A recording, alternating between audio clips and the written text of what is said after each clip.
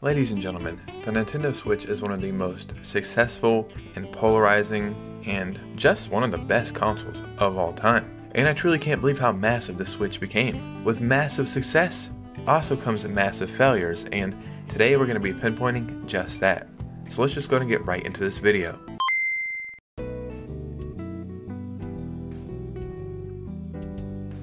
I have to be the bad guy today. Today I am the bearer of the bad news that there is some failures on the Switch, but I just love this console that much that I want them to improve on this for the next console. So in today's video we'll be going over the biggest failures of the Nintendo Switch. I won't be going over any of my personal preferences, like things I wish they would have done, so I'm not going to be talking about themes or anything like that. These are actual, factual failures. Before we get started, if you could hit a like and subscribe, it would truly mean the world to me. And let's just go and get right into this video. So the first thing I want to talk about is the Mario home circuit. Like, why the hell was this even created? The first time I seen this, I thought it was like one of those random April Fool's jokes that happens when people create like random fake products for companies. I was like, what the hell, a Mario Kart toy that cost $100 that you can play with in your house? Are we really doing this? I feel like this never should have happened. I feel like this thing was not a success at all. I actually still see these on sale randomly at like Walmart and Best Buy sometimes for 50 bucks because I don't think anybody really bought these.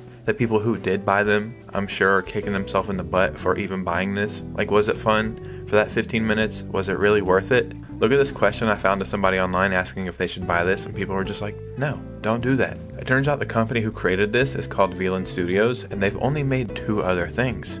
Do you think those things were successful? Well, do you guys remember Knockout City?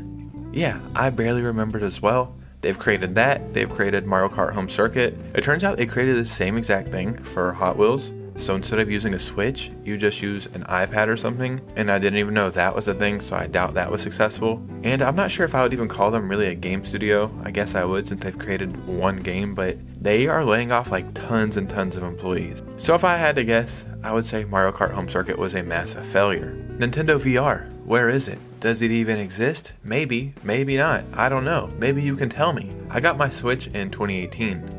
And when I got my Switch, it was like the tail end of Nintendo Labo stuff. And basically what this was is like this kind of cardboard stuff where you could make these little toys and gadgets. And that is how we had VR. We gotta call a spade here. That was a massive failure. I see the vision. Like, I see where it could have went, but I think it's too little too late. I think this would have been cool maybe in like 2010 or something when we are still hooked on gimmicks like the Wii and stuff like that. But I truly wonder how much resources went into Nintendo Labo. I'm not saying it was a bad idea. Any which way you look at it, it was a massive failure. And yeah, there's not much else to say about Nintendo Labo. So right now I am chatting with my viewers.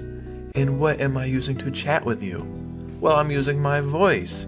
Voice? Chat?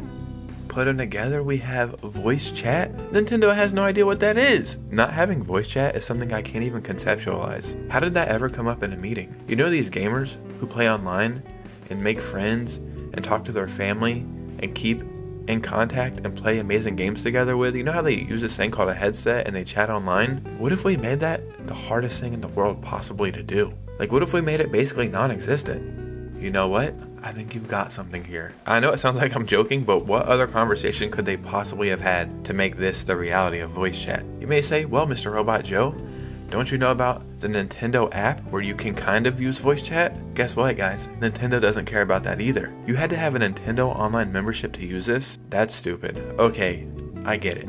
It's a business. And 2, do you think Nintendo cared about this? Because if they did, they would surely keep it updated, right? So I decided to look up the Nintendo Online app, and if you look in the description of the games that you can use this for, they still have Splatoon 2. I don't know if you know or not, but there is a game called Splatoon 3 that came out. So Nintendo was like, you know what? It is what it is. We're not even going to update this shit anymore. And that, ladies and gentlemen, is the definition of a massive failure. So one of my favorite things, I guess since the beginning, has been sports games. Mario sports games in particular, like Mario Baseball, Mario Strikers on the GameCube, Mario Golf on Nintendo 64. I truly love Mario sports games. Well, at least I did until the Nintendo Switch. Mario sports games on the Nintendo Switch are strictly cash grabs. I'm not saying they are technically bad games, but they're games that shouldn't exist. They're playable, and right when you feel like you might be having fun, well, there's nothing else to do. Imagine if this generation was your first time ever playing Mario sports games, you were probably like, what the hell is this? You gotta remember, there's millions of new gamers who just got a Switch and this was their introduction into Mario sports games. Take every single Mario sports game on the Switch and it's labeled, in my opinion, a massive failure. I'm not saying commercially they did bad. I'm sure they sold because people will buy anything, but it really does suck at how far that we've went downhill in the quality of Mario sports games. I've mentioned it a couple of times on this channel, but what I think they should actually do is put all the Mario sports games in one package and then release it once per generation. I think that's the best answer at this point, because you release one every single year, they all kind of suck, and it's like, man, am I really going to spend like $300 or $400 per generation on these shitty games? I hope not. And that's why they are on this list. The Nintendo eShop. Do I really need to say more? The Nintendo eShop is one of the shittiest experiences I've ever had in my life. It is one of the worst qualities about the Switch. And what is really going on over there? Ladies and gentlemen, how many games do you think are on the eShop? 2,000? Maybe even 3,000? I mean, games are dropping every day. Probably even 4,000? But what if I told you there was 13,000 games on the Nintendo eShop? Yeah, now you see the issue. We really have about 10,000 games too many on the eShop, and I think having that many games is partly the reason why it runs like shit. Like, I heard it's technically not an app, but it's a website that you're visiting or something like that. I mean, really, what else do I need to say about it? It looks horrible. It's awful to use. There's too many games. There's no music. This generation on the Switch, it's definitely one of the worst parts about the whole experience. Ladies and gentlemen, you guys seem smart, right? Like, I'm sure there's a couple stragglers that are mixed in here with my viewers who could be labeled dumbasses, but for the most part, you guys seem to have it together. So I have a question for you. What's wrong with this picture right here? Can you figure it out? We have a Joy-Con, we have a Switch, and we don't have another Joy-Con. That's right, another Joy-Con has stopped working. Joy-Con quality and Joy-Con drift is the single worst aspect about the Nintendo Switch.